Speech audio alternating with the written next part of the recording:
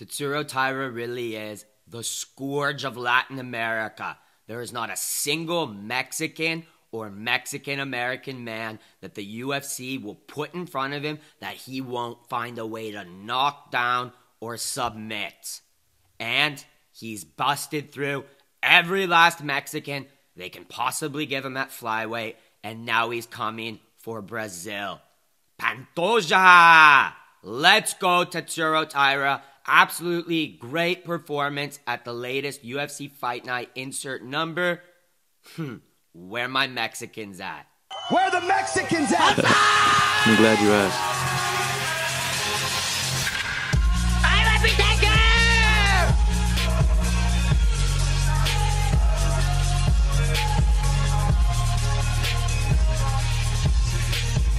I'm super happy. We'll run through my full card recap here. Just before we get into it, I want to give a overview of my picks for anyone who's just interested in that, as well as a shout out to the winner of our Tapology event. So I went 8-3 on picks. I got the Jeka Seragih pick wrong. Great dog. Westin Wilson, great dog performance there. I got the Hiestand fight wrong, like pretty well everyone did. I mean, he was a massive dog. That was a great dog, best dog performance on the card. And I also got the Timothy Cuamba Almeida pick wrong. Only really bad pick there. So let's give a shout out here to the winner of the Tapology event. If you guys don't know what the Tapology is, it's just like a fantasy MMA picks leaderboard. If you want to join, there's a link in the description of this video. It's free to play, free to join. We have the second biggest group on the site. And the winner of this week's event was Stinky Babas. Great win. Great picks, dude.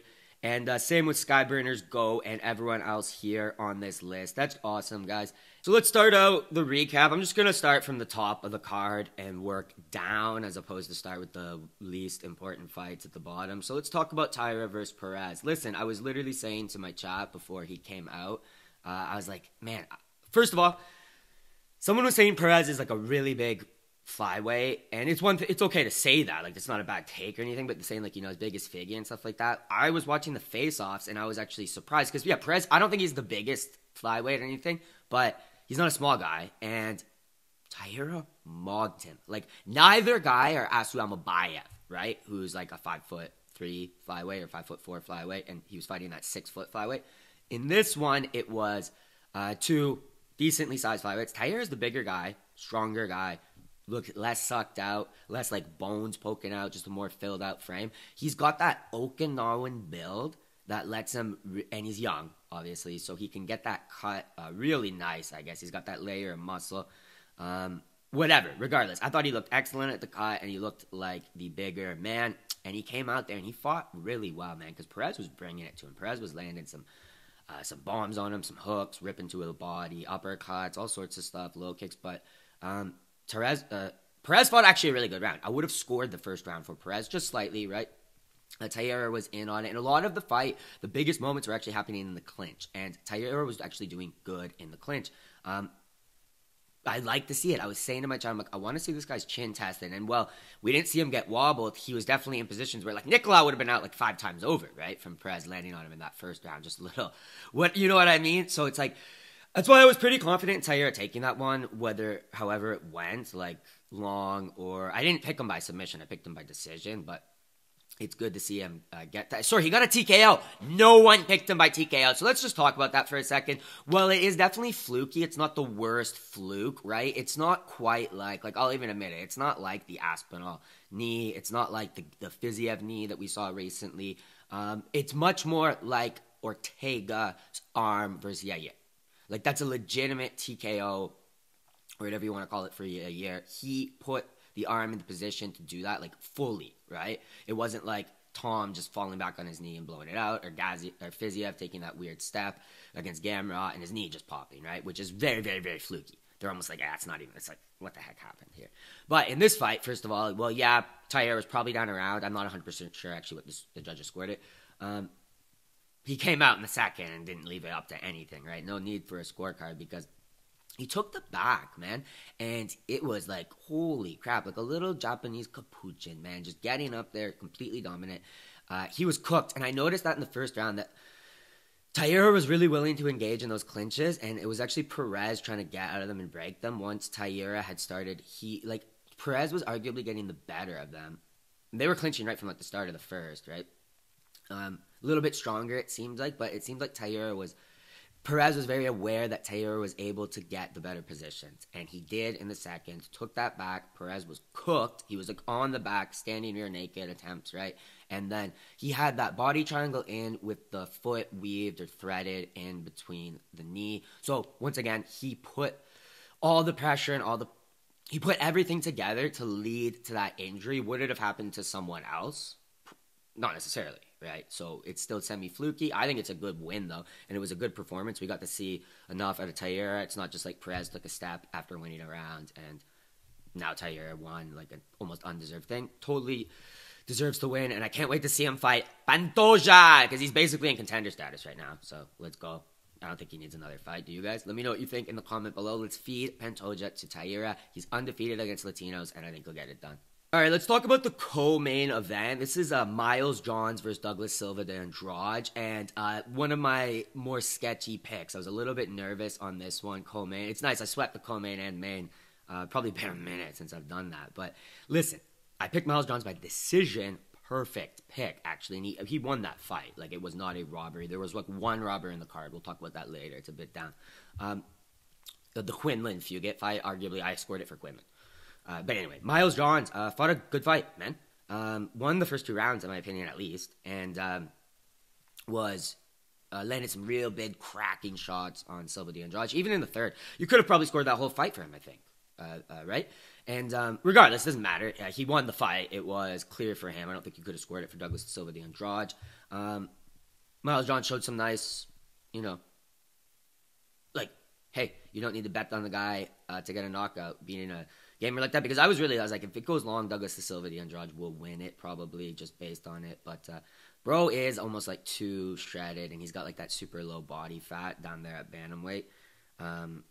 To where, dude, Miles Johns took it. So whatever, I don't really have much more to say. Honestly, there's not the greatest fights on this card. Cuamba versus Almeida. Like I said earlier in the video, I picked Timothy Cuamba. I do like his straights and stuff like that, but bro has like pillow fist. He was landing flush combinations and stuff on Almeida. Had zero effect. Like, I think the only moment Cuamba really won in that fight was like a takedown like later in the third. It was like with a minute to go, it would have been his only opportunity to win that fight because he was completely down 3 rounds. But I think judges scored at 29-28 Almeida, which is weird. I had it all 3 rounds for Almeida, not just 2. And arguably in that first, I don't think it was at 10-8 because Cuamba was in it enough, but Cuamba got dropped, bro. He was getting sparked by like nasty rights from Almeida, just put on his butt, but he had really quick recovery, right? He's a tough guy. That is why I picked him in this fight. Good win. Hey, Cuamba literally making Almeida look like some like really skilled fighter. Let's move down to Hiestand versus Armfield. Best fight of the night. Fight of the night, in my personal opinion. It was crazy, back and forth, extremely fun. Went into the third where Hiestand, the dog, got the finish. And in the second, Armfield nearly finished him.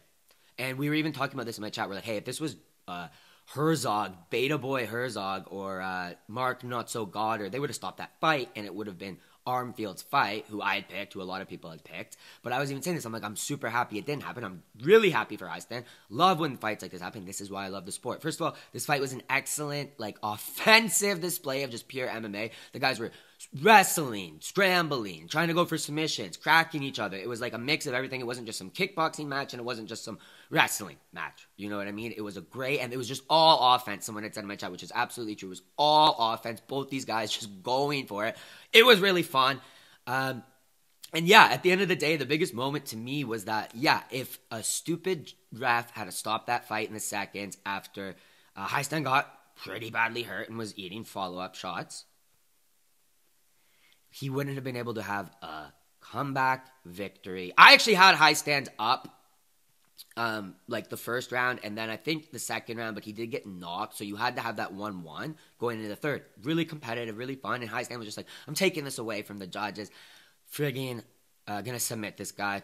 But yeah, that Hiestand Armfield fight is a perfect example of why late stoppages are better than early stoppages. In my personal opinion, early stoppages are the worst mistake a ref can make. Late stoppages, people are just, like, they're not that bad. Okay, let's move on down to Johnson versus Assu. This is the 6-foot Jose Johnson versus the 5'4" or whatever, Assu Almabayev. Assu Almabayev grapple, raped him, absolutely dominated him. Johnson didn't really have anything for him. First round, Assu was pretty much able to secure the takedowns. And, Johnson had a very, impressive butterfly guard with those massive legs up down at 125, being 6 foot tall. He wasn't really able to do anything with it. I know he was able to get up at moments, but he was pretty much, Assu was able to take him down and control him at will. And Johnson was just, wasting energy with the butterfly guard, just, basically airplaning his little son, Assu Almabayev. Like, your dad used to put you up on his feet and pretend you're an airplane. That's basically all Johnson was doing, because he'd just do that, and then he would not do there's no urgency to, get out, get away, change position. He'd just let Assu fall back on him, and Assu was getting actually, decent ground and pound off and stuff like that, taking the back and stuff. I mean, Johnson was able to get some reversals at some points in the fights, but Assu was always able to get the position back. He called out Kaikar France. I like that fight. I don't mind that at all. Let's see it happen, to be honest, because he does look impressive. He's 20-2 now or something, this guy. So I know, obviously, a lot of those wins aren't going to be the most impressive on the regional scene out in, Central Asia, but I don't know. Bro completely manhandled this Johnson guy. And let's move down to Quinlan versus Fugitt now. Now, I picked Fugitt. I was not impressed by his performance in the slightest. Not that I was really crazy impressed by Quinlan, but I did think Quinlan definitely took the first round. It was no debate, no question about it in my mind. And then I guess, the third round, 100% Fugitt as well, because Quinlan wasn't really throwing. I guess, the commentary is saying some stuff about his arms being hurt from Fugitt, all of Fugitt's kicks. I guess. He could have just been tired. Second round, I don't know, whatever. I guess it could have gone either way. So that's why it's not the worst robbery at all. I personally would have scored the second round for Quinlan. I just thought he was landing the more effective strikes. I guess Fugitt threw more. Whatever. Good. No, not a good win. Quinlan's probably caught, unfortunately, off that one. And he's an entertaining fighter at the end of the day. He'll put on good performances and he'll get finished fun. But, not good performances, he'll put on fun performances and he'll get finished fun. And this Fugitt guy, I don't know, dude. He's already lost. He's a Mike Mallet victim at the end of the day. And now with kind of a gifted decision over Quinlan, let's see where he goes from here. I did pick him, so I'm happy with that, I guess. All right, Flick versus Maness. This was a boring fight. Very patient fight. Pretty dominant, I would say, for Maness there. Flick didn't really have much for him.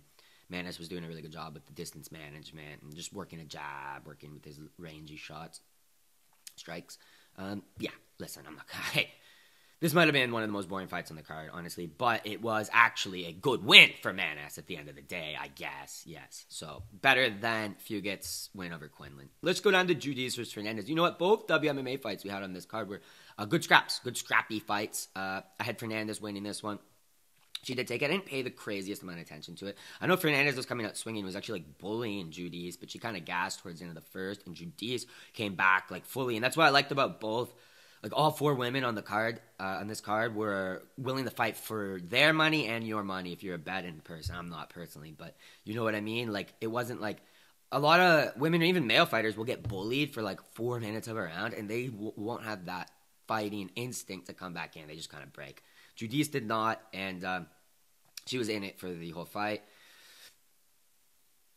There was an eye poke from Fernandes, worth noting, in the second. It was a pretty nasty eye poke, and she took the fight, so maybe contribute to that, but I don't know. Now, Jeka versus Westin Wilson. This is the underrated standout performance of the card. Westin Wilson, fraud checking, a guy I was pretty high on.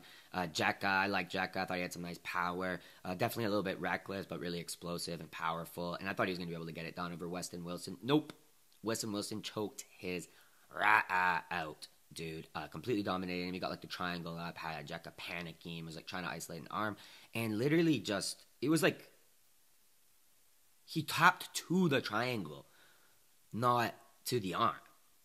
So, Jeka's cooked, bro. And then Wonder Boy slapping Westin Wilson on the booty.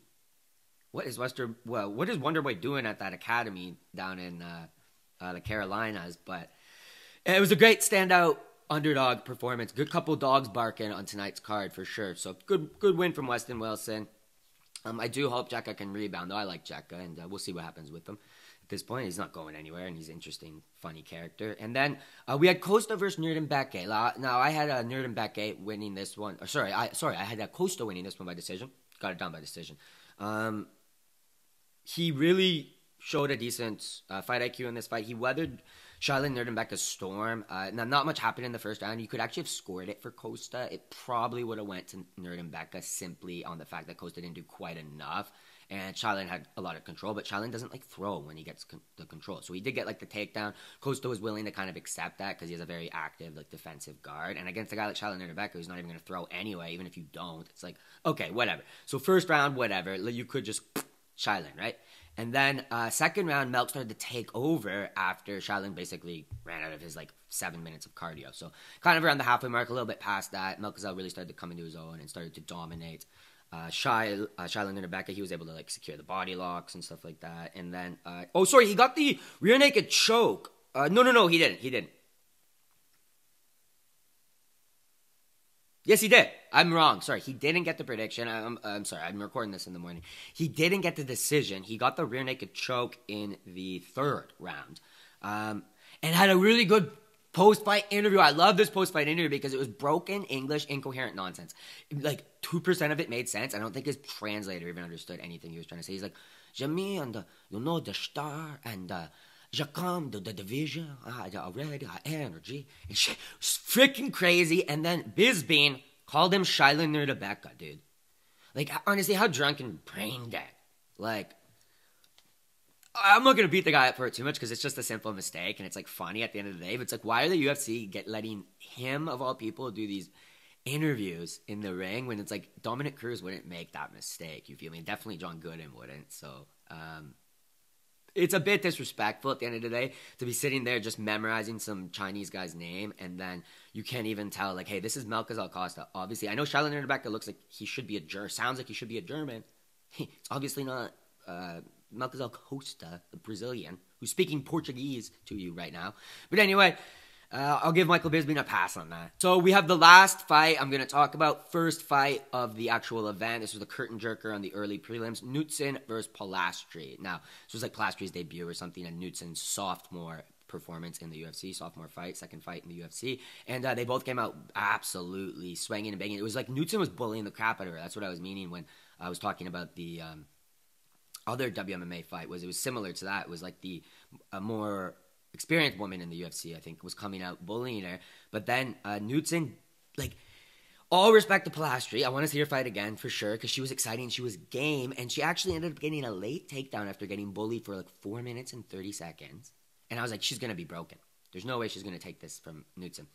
Gets the ground and pound and just full mount and gets blasting ground and pound off on her. I think she even split Knutsson open on the eye in the second and stuff like that. Now, it should have went to Knutsson, but it was a close fight. Knutsson was not making that, the second and third round, she was not making it close. If it had gone to Polatsri, she couldn't have really got upset. And I would have been okay, whatever. Judges are on one a little bit tonight. I still thought it was Knutsson's fight, but you know what I mean? It was a good, scrappy WMMA fight at the end of the day. And that's all I have to say about the card. So, it wasn't the most entertaining event. It was a decent Apex card at the end of the day. I thought it was good. There's some sus stuff, with the new gloves. We don't seem to be getting as many knockouts now, but it could just be coincidental. We just have to wait a little bit longer. Let's see how things go at the Riyadh card and UFC 303, which I'll be live for. And if you want to see any of my live reactions for this event, you can find the live stream linked in the description of this video. You can find the Tapology as well as my Instagram. Follow me on Instagram and drop a like on the video if you enjoyed it. Subscribe if you're new and turn the bell notification on so you don't miss a single thing. The Pharisees are on me. They're behind me. They're throwing stones at me right now. We got to dip. We got to get out of here right now. Demon-possessed man on my right. I'm praying over him right now. He's cracked. He's cracked. I'd like to give a big thank you to all my channel members and a special shout out to my Lion tier members. I appreciate each and every one of you, and without all you guys, the channel would not be possible. Dime papi. Dime mami.